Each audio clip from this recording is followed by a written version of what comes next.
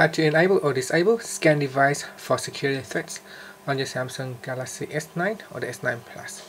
Now first, tap on the home key to go back to your home screen. Then swipe down and tap on the settings icon. From here, tap on lock screen and security.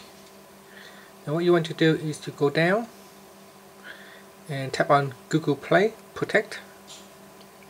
And here, tap on the scan device for security threats and turns on. You can tap on the scan now or the refresh button so that the software will start to scan all the apps from the Play Store.